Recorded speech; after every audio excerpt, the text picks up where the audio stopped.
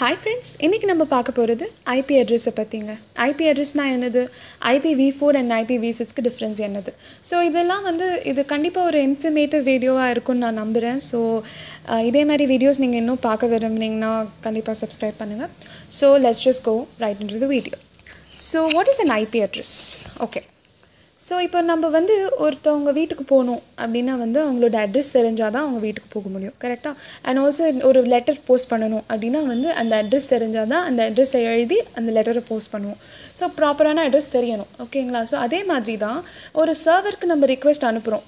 நான் இந்த பர்டிகுலர் ஃபைலை டவுன்லோட் பண்ண விரும்புகிறேன், இல்லைனா இந்த பர்டிகுலர் சாங் டவுன்லோட் பண்ணணும்னா அப்படின்னு நீங்கள் உங்கள் சிஸ்டமில் நீங்கள் ஒரு ரிக்வெஸ்ட் அனுப்புகிறீங்க அப்படின்னா அந்த ரிக்வெஸ்ட் அதுக்கு எப்படி தெரியும் இந்த சிஸ்டம்லேருந்து தான் வருதுன்னு, எந்த சிஸ்டம்க்கு அது திருப்பி அந்த ஃபைலை அனுப்பணுன்றது, அதாவது அந்த ரெஸ்பான்ஸ் எந்த சிஸ்டத்துக்கு அது கொடுக்கணுன்றது அதுக்கு எப்படி தெரியும்?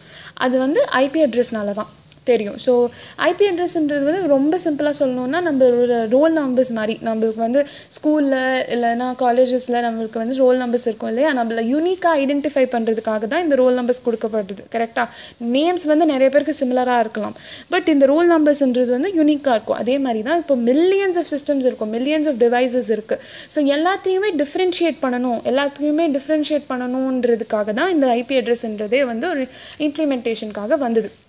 Okay, so the most commonly used IP address அதாவது ஐபி இது என்னென்னா அப்படின்னா IPv4, அதாவது இன்டர்நெட் ப்ரோட்டோகால் வெர்ஷன் 4.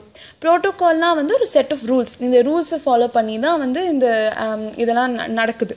ஸோ அதாவது இன்டர்நெட் ப்ரோட்டோகால் வெர்ஷன் 4. ஸோ இதை தான் அதிகமாக யூஸ் பண்ணிகிட்ருக்கோம். ஸோ இதில் என்ன அப்படின்னா இது மாதிரி இந்த எக்ஸாம்பிள் பாருங்கள். ஸோ லைக் 4 இது இருக்கும், 4 நம்பர்ஸ் இருக்கும். அது they are separated by dot, ஓகேங்களா? ஸோ டாட்டை வச்சு செப்பரேட் ஆகப்படுது. 4 நம்பர்ஸ் இருக்குது, ஈச் ஆஃப் விச் எல்லாத்துக்குள்ளேயும் ஒரு 2 or 3 டிஜிட்ஸ் இருக்கும், 1 to 3 டிஜிட்ஸ் இருக்கும். அது எல்லாமே 0 to 255 ரேஞ்சில் இருக்கும். ஸோ இதுதான் IPv4.